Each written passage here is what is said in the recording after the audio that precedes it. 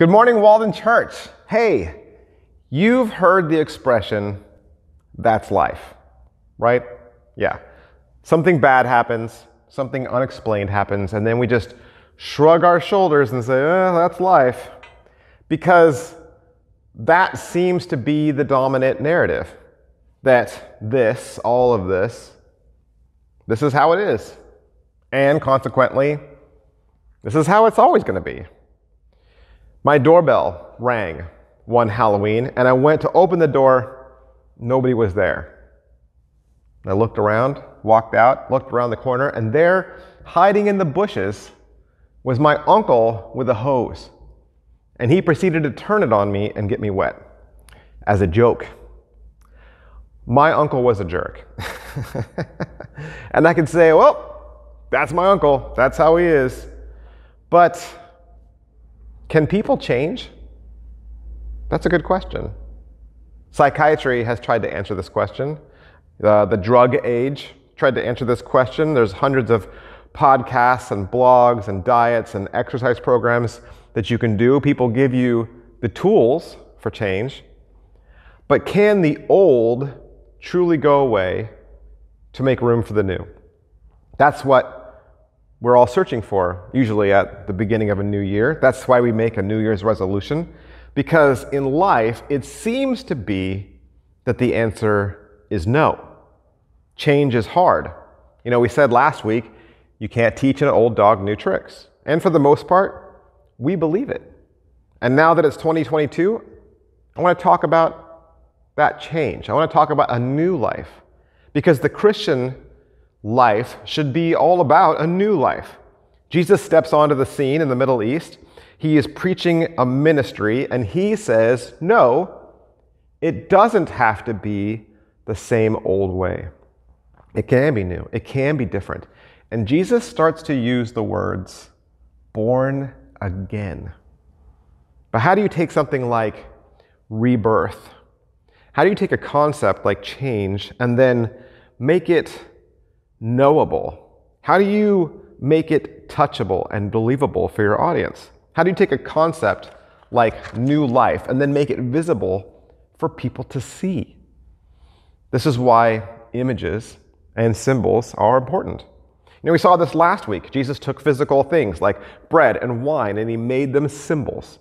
And then for thousands of years, people have looked at flatbread and they've looked at wine and they've called it the flesh and blood of Jesus. And then through this symbol, we learn deeper truth.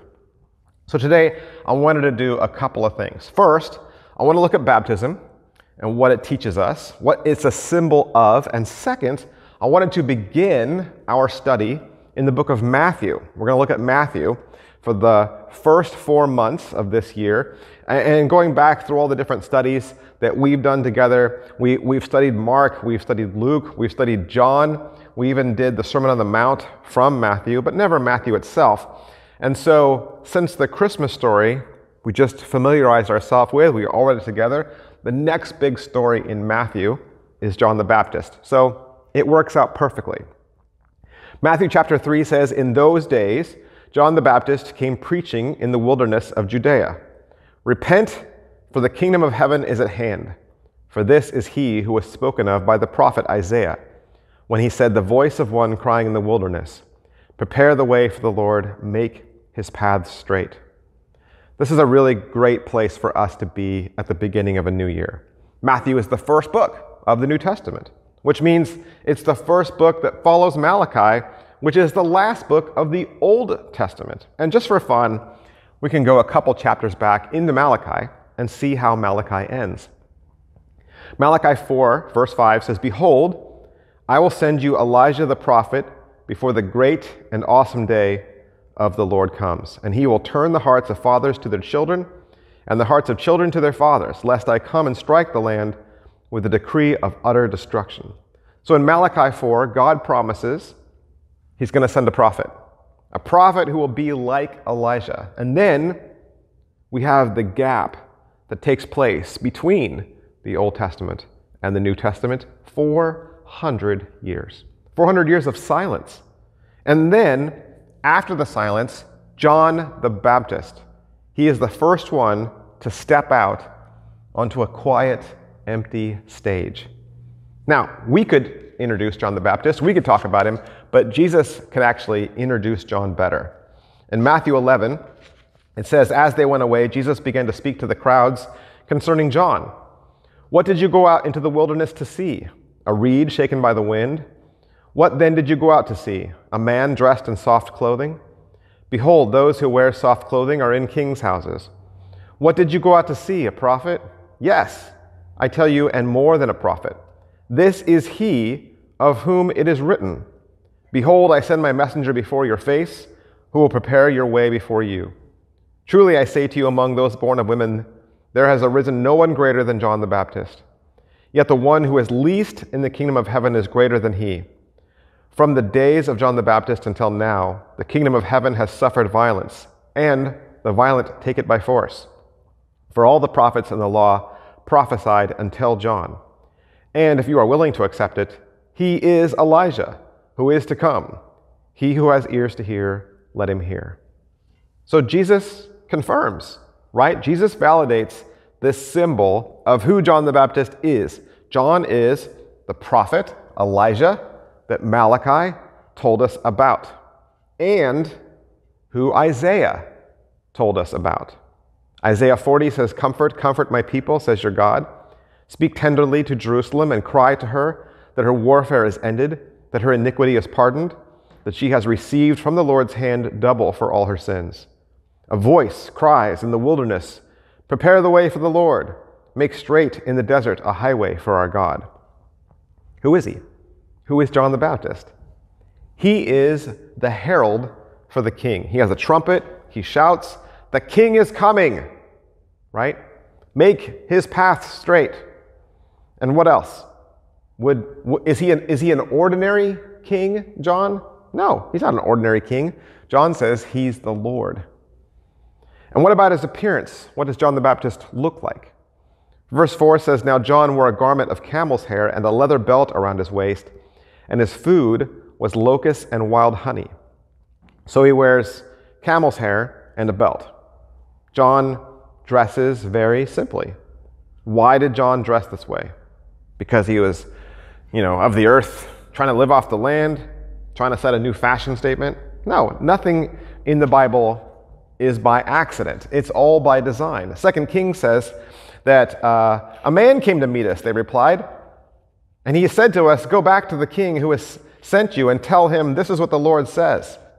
Is it because there is no God in Israel that you are sending messengers to consult Baal and the God of Ekron? Therefore you will not leave the bed you are lying on, you will certainly die. So a messenger comes with a word of warning. A strange messenger comes with a word of judgment. The king asked them, what kind of man was it who came to meet you and told you this? They replied, he had a garment of hair and a leather belt around his waist. And the king said, that was Elijah the Tishbite. John wears these clothes because he's costuming as Elijah. He wears these clothes because God doesn't want anyone to miss it. God doesn't want anyone to miss this moment. Get ready. When you see Elijah, you should know what's coming next. And what's coming next? What is John doing? What's John's whole ministry? Verse 5 says, then Jerusalem and all Judea and all the region about the Jordan were going out to him, and they were being baptized by him in the river Jordan, confessing their sins. It was baptism, right? He is John the baptizer, John the dunker, right? In our church, as well as others, we have taken baptism, this practice, and we've elevated it to something that we call an ordinance. An ordinance is a church tradition that we all observe because we feel it was ordered by Jesus. Our church actually has two ordinances, as do most churches, communion, that we talked about last week, and baptism. And for the most part, baptism is really introduced here to us in the New Testament. I mean, at first glance, we don't see any evidence of baptism until John the Baptist, and one might say, well, where did baptism come from? Did John make it up? No, he did not make it up. John's parents were both Levites. In fact, his father was a priest. John's a pastor's kid. And so John would have been very familiar with the symbols of his faith. And while it's true that baptism itself is not in the Old Testament, much of its beginnings are still there. In the Old Testament, there's a lot of references to ceremonial washing, using water to purify yourself so that you can either enter into the Lord's presence or so that you are allowed to enter back into the community. And at the time of Christ, baptism was practiced by the Hebrews, but it was practiced on the Gentiles. So you would baptize a Gentile to convert them to Judaism. You'd be washing off the Gentile. And when John steps onto the scene, that's not what he's doing. John's baptism is new. It's different. Early on, we see John's baptizing in the Jordan River. It's public. And in Jesus' day, most ceremonial washing was done in the home. It was done in private. Plus, the Jordan River is dirty. It's filthy. It still is. In fact, if you accidentally fell in the Jordan, you would have to go home and then ceremonially wash yourself just to become clean again. Verse 4 says, John appeared baptizing in the wilderness and proclaiming a baptism of repentance for the forgiveness of sins. So this is not just a washing. It's not outward dirt. And it's not only for Gentiles. The Bible says all the country of Judea and Jerusalem were going out to him. So we see John. He's baptizing out in the open. He's having people come down into a river to immerse themselves. And his message is right there in verse 2. It's right at the top of the page. Repent, for the kingdom of God is at hand. Repent is such a Bible word, isn't it? It conjures up this extended accusatory finger and a wickedly raised eyebrow. Repent, right? But Jesus uses the word repent. Jesus says in John 17, pay attention to yourselves.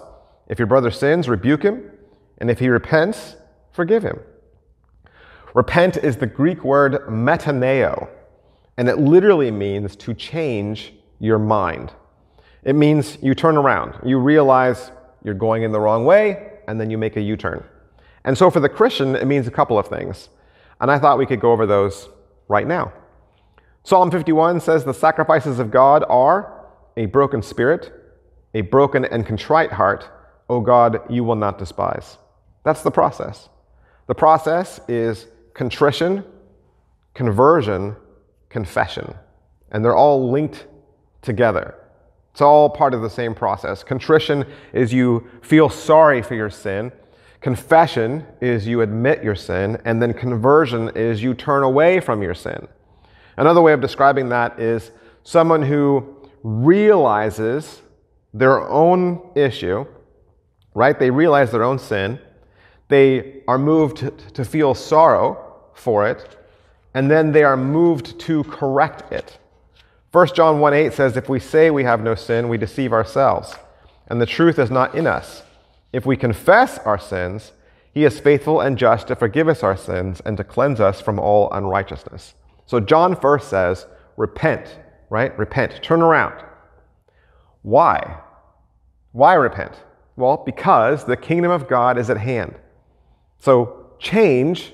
I want you to change because the king is coming. The Lamb of God that we talked about last week. The Lamb of God is coming.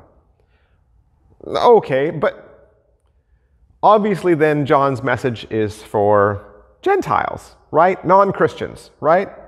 Sinners. No, verse 5 says, then Jerusalem and all Judea and all the region about the Jordan were going out to him. John's baptizing Hebrews. Something that was normally done for Gentile conversion, now it's being done for Jews. And he says in verse 7, or it says in verse 7, but when he saw many of the Pharisees and Sadducees coming to his baptism, he said to them, you brood of vipers, who warned you to flee from the wrath to come? Bear fruit in keeping with repentance. And do not presume to say to yourselves, oh, we have Abraham as our father. For I tell you, God is able to take these stones and raise up children for Abraham. Even now the axe is laid to the root of that tree. Every tree, therefore, that does not bear good fruit is cut down and thrown into the fire. John is pointing that accusatory finger at the Pharisees and the Sadducees. John is chewing out the religious leaders. He is choosing out the Hebrews who are literally the most revered and the most respected. And he calls them a brood of vipers. Literally, he's calling them, you children of snakes. John says, you say that you're children of Abraham, and you think that's going to save you? Big deal. God's going to cut down that tree. Because that tree no longer produces fruit. That's what we do with dead things. And if God wanted to make more children of Abraham, he could make more out of rocks. Repent.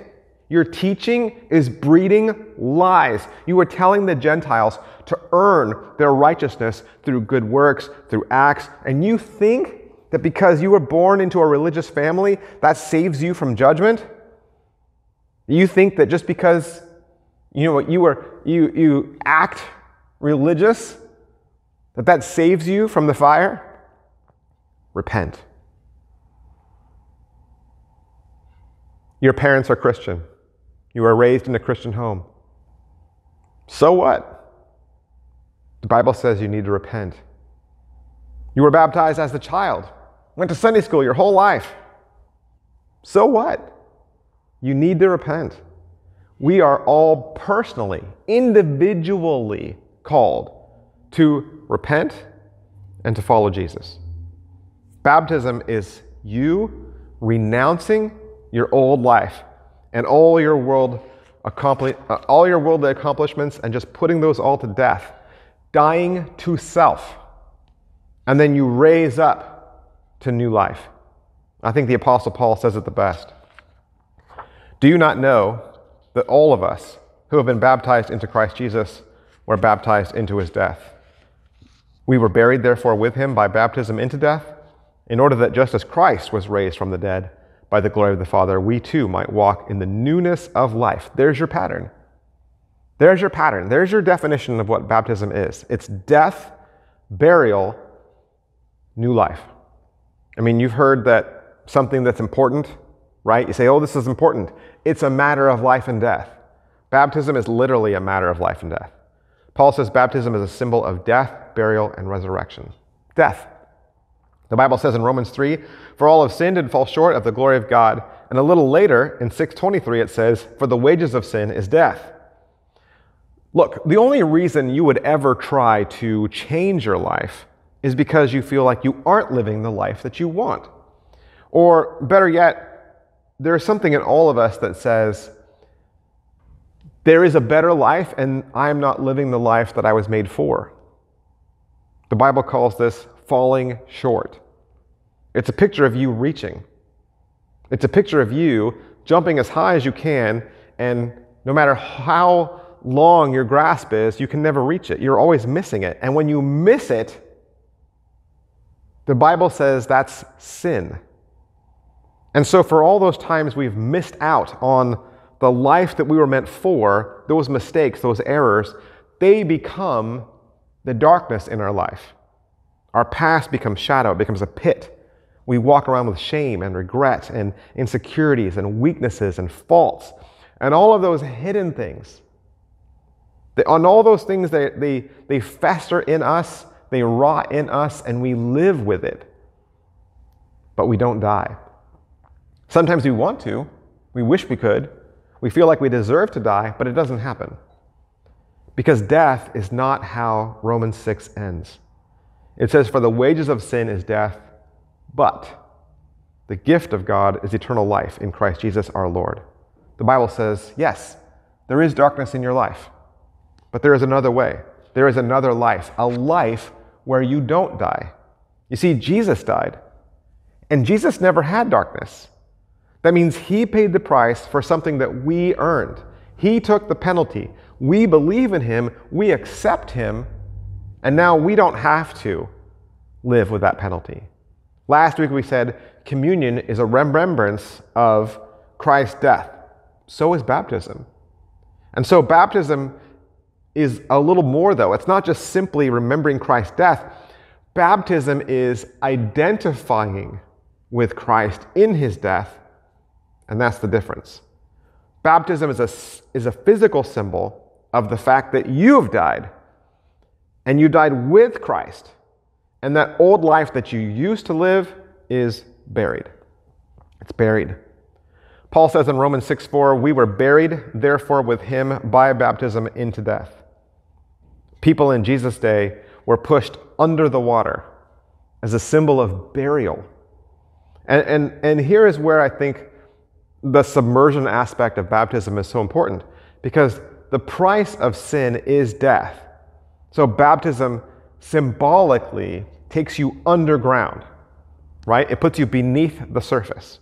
So it becomes the symbol that your past life, the darkness that existed before Christ, has been put to death. Paul says earlier in Romans 6, verse 6, we know that our old self was crucified with him in order that the body of sin might be brought to nothing, so that we would no longer be enslaved to sin, for one who has died has been set free from sin. That part of you that's dark, that's wicked, that's evil, it dies with Christ. And because it's dead, it's buried. Something that's dead gets buried, and it never gets seen again. It doesn't come back to life. It's never unearthed. So the good news is that all the old life, the old ways, the old things that you couldn't change, all that frustration, all that heartache, it all gets buried underwater, and then you come up out of the water, and what waits for you now is new life. Yes, of course, you can't teach an old dog new tricks, but see, with Christ in you, the old you is dead. You are not an old dog anymore. 1 Corinthians 15 says, Christ has been raised from the dead, the first fruits of those who have fallen asleep. Jesus died, and God raised him from the dead. And when we join with him in his death, we can be assured that we will also have new life in him. Listen to how Paul describes it in Galatians 2:20. I have been crucified with Christ, and it is no longer I who live, but Christ who lives in me. And the life I now live in the flesh, I live by faith in the Son of God who loved me and gave himself for me. Paul says this new life that I'm living now, it's not even me anymore. God used to live in a temple, and now he lives in me. And this isn't some abstract idea. It's not some faraway promise. Paul's talking about the present, lived in, everyday life. Paul's talking about his today life, a life that you can claim and live right now, in the present. Baptism is a symbol, yes, but it's a symbol of a present reality. Death and darkness give way to burial and water, which then brings us to resurrection, which brings us to new life. Going back to Matthew, before we close, we see something interesting. Jesus is baptized by John. In verse 13, it says, Then Jesus came from the Galilee to the Jordan to John to be baptized by him. John would have prevented him, saying, I need to be baptized by you, and do you come to me? But Jesus answered him, Let it be so now, for thus it is fitting for us to fulfill all righteousness. Then John consented. And when Jesus was baptized, immediately he went up from the water, and behold, the heavens were opened to him. And he saw the Spirit of God descending like a dove and coming to rest on him. And behold, a voice from heaven said, This is my beloved Son, with whom I am well pleased. Why does Jesus need to be baptized? Because as the Son of God, he has not sinned. Even John refuses to go through with it. He says, No. You need to baptize me. But Jesus was baptized because he was a leader. And he was a leader who led by example. Jesus would never ask you to do something that he isn't willing to do himself. And so as followers, as his disciples, we follow. Why should you be baptized? Well, to follow the example that Jesus set. Why was Jesus baptized? In order to save him? No. He didn't need to be saved. He was perfect. But baptism doesn't save you either. It's a symbol of our obedience. You should also be baptized because Jesus commands it. Christ commands that every Christian be baptized. In Matthew 28, Jesus says, Go tell all the people, every and make them my disciples. Baptize them in the name of the Father, the Son, and the Holy Spirit, and teach them to obey everything I have commanded you. There are three things right there that every church is commanded to do. Make disciples, help them come to know Christ, and baptize them. And there's people that think, well, I don't know, I'll get baptized after I learn more about this. I'll get baptized when I feel more like a Christian. I'll get baptized when I know more about my faith, after I've grown up. Then I'll get baptized. No. Baptism comes first. It comes first. It's right after you make the decision to follow Christ. Notice the order in Matthew 28. You make the disciple, and then you baptize them. And then you spend the rest of your life growing as a Christian. Why else should you get baptized? Well, it demonstrates that I'm a believer. The Bible says in Acts 18:8, many of the people who heard Paul believed and were baptized. Look, baptism doesn't make you a Christian. It just shows others that you are a Christian. Just like your wedding ring. The wedding ring does not make you married, but it's a symbol of a commitment that I made when I got married. On January 1st, in the year 2000, I made a commitment to my wife before God and a bunch of other people. And I said, I do, and I gave my life to her. That commitment is what makes me married. The promise makes me married, not the ring. If I were to lose this ring, I would still be married. It's an outward symbol of an inward truth. It's your commitment to Christ that saves you. And when you obtain that new life, you are saved. And if you're saved, then you would naturally want to tell others. You would want to share that with them. Baptism, just like communion, is the profession of faith. John baptized in a public place. Philip baptized the eunuch out in the open. Here at Walden Church, we believe every member is a minister. And so when you're baptized, you're preaching a sermon. In doing so, you make a public announcement to everyone around you. I identify with Christ in his death and burial and resurrection. I die to my old self, and I am reborn to new life. Right? Lastly, I would add that if you were baptized as a child, or you were sprinkled with water instead of being submersed, I don't want you to feel like that experience has no value.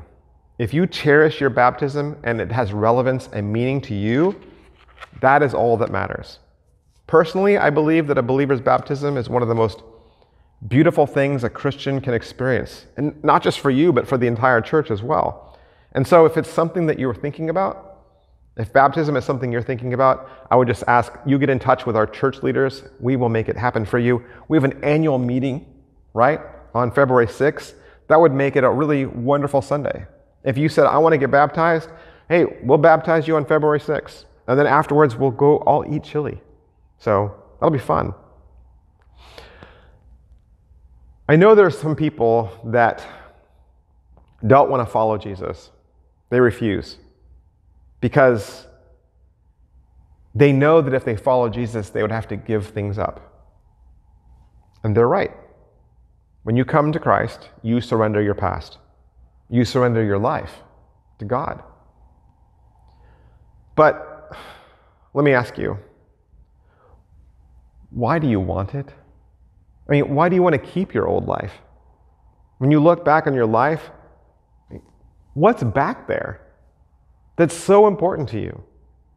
I mean, I understand that dying to self, that doesn't sound attractive, but do you really think the road you're on is going to lead to improvement? It's going to lead to change? We spend our whole lives accumulating and hoarding stuff, and it's all junk. And even though it is all junk, we can't imagine letting any of it go. We can't imagine our life without it. But think about it. Doesn't it make more sense that in order for your life to truly make a change, to truly turn around, and the only way to grab the life that you are actually born for is to allow your old life to die? Change your mind. Do a 180. Turn that car around, choose a new road. You are not an old dog. Change is possible. New life is possible. In Acts chapter 8, it says, "Now an angel of the Lord said to Philip, 'Rise and go to the south, to the road that goes down from Jerusalem to Gaza. This is a desert place.' And he rose and went, and there was an Ethiopian, a eunuch, a court official of Candace, queen of the Ethiopians, who was in charge of all her treasure. He had come to Jerusalem to worship and was returning, seated in his chariot, and he was reading the prophet Isaiah. And the Spirit said to Philip, 'Go over and join his chariot.' So Philip ran to him and heard him reading Isaiah the prophet and asked, 'Do you understand what you are reading?' And he said, 'How can I unless someone explains it to me?' And he invited Philip to come up and sit with him. And now the passage of scripture that he was reading was this: 'Like a sheep, he was led to the slaughter, and like a lamb before its shearers is silent. And so he opens not his mouth. In his humiliation, justice was denied him. Who can describe his generation? For his life is taken away from the earth.' And the eunuch said to Philip, 'About whom, I ask, does the prophet say this? About himself or about someone else?' And then Philip opened his mouth and began with the scripture. He told him the good news about Jesus. And as they were going along the road, they came to some water. And the eunuch said, 'See, here is water. What prevents me from being baptized?'" What a great question. Right? What a great question. The road ahead of you is new. New life awaits you. Look, here is water.